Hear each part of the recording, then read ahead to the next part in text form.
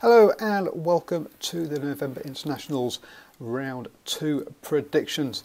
Yes, we had a feast of international rugby last weekend, and it just gets bigger this weekend with more of the Tier 2 sides getting involved. And let's run through those Tier 2 games first, and then we'll come back and have a look at the bigger games, or the Tier 1 games after that.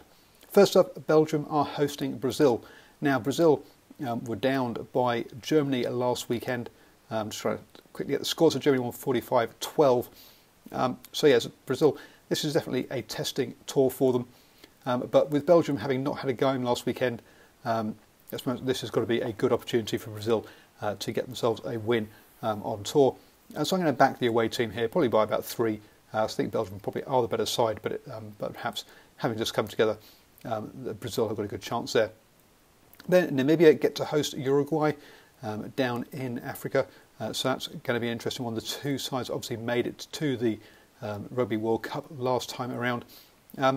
Bit of I'm not sure how this one was going to go, but Uruguay are historically the stronger of the two sides, but Namibia have been taking part in the South Africa's domestic competition below Super Rugby, and also have had some training sessions with the Springboks, perhaps not this year but did last year. So definitely things are building there for Namibia. I'm not sure Uruguay have had that same sort of level of competition. So maybe Namibia could sneak that one at home. Next up, Spain host Canada. And this is going to be a real test to see where Canada are. They have slipped down the rankings, but they still would hope to get to the next year's Rugby World Cup. Oh, sorry, not next year's, 2019 Rugby World Cup. But they have to beat Uruguay in a playoff first, otherwise they'll end up in at the repechage. So this will be a good test with Spain, one of the upcoming sides in Europe, to see quite where Canada really is at. Canada should and historically would have beaten Spain, but as I say, they are definitely on the down at the moment. Spain are on the up, and maybe at home Spain could get a bit of an upset. It would be a big scalp for them. It would be a good scalp for them to get. Germany then host United States, having come off that good victory over Brazil, but United States are a totally different kettle of fish to deal with. A side that does make the Rugby World Cup on a regular basis. Germany doesn't. And I can't see them doing so this time either. So the United States should have too much for Germany, but again, Germany another one's up-and-coming sides that will be looking at getting a good result there. Romania, the team that are probably going to come out of the European representative into the Rugby World Cup, since Georgia obviously have got that automatic qualification, host Samoa. This should be a big game for them in Bucharest, but Samoa should definitely get the upper hand there into that one. And then Japan host Tonga, but in Toulouse, in France, not over in Japan, so they are now over here, over in Europe. I say over here because I am actually in France at the moment. And you've got to say that Tonga are one of the sides that are on the up. They have qualified for the Rugby World Cup already ahead of Samoa. So you've got to say that Tonga, I say, are a side on the up at the moment. Japan are coming off the back of a loss to Australia. They did actually have a bit of a spirited second half, but even so, I think I'm going to back Tonga to win there, even though they did lose to the Barbarians last weekend. What was the score? Just a quick reminder there, 27-24, so it was a close one over in Ireland. So I'm going to back Tonga to win that one. Moving on to the Tier 1 games, and I've got my wrong screen up. First off, we have the French 15 playing a New Zealand 15. So basically, this is as they played at the weekend. This is the midweek game. So we're seeing the reserves, the second or the sort of fringe players playing this one. It's kind of a bit like a French Barbarians, New Zealand Barbarians kind of game. Really, it's a non-cap game. And I'm going back New Zealand to win that one by 3.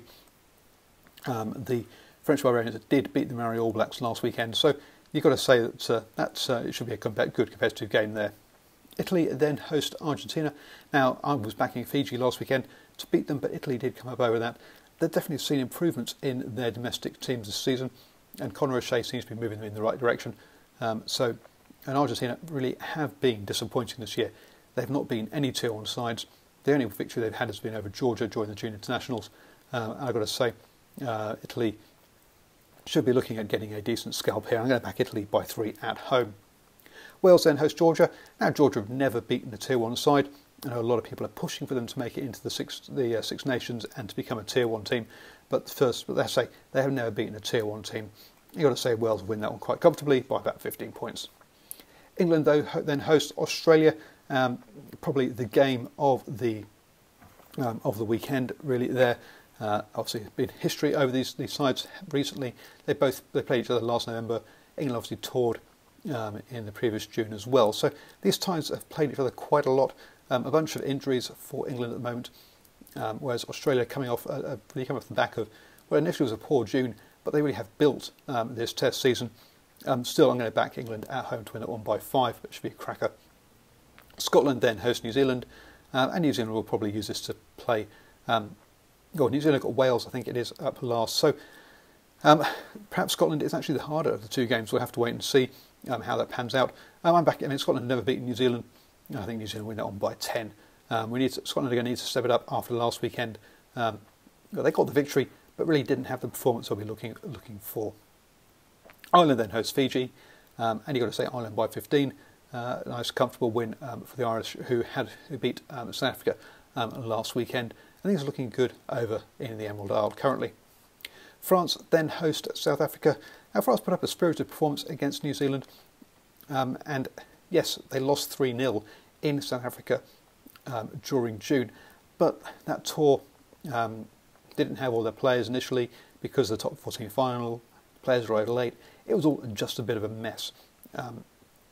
When they're at home, when they actually have some preparation time, the French team is definitely on the up at the moment, and South Africa is in disarray with talk of their head coach getting the sack after this tour.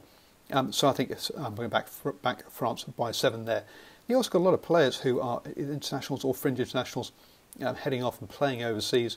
Van Rensburg has been announced today, who's going to be playing for Sale Sharks in the off-season before heading back to the Lions for the Super Rugby season.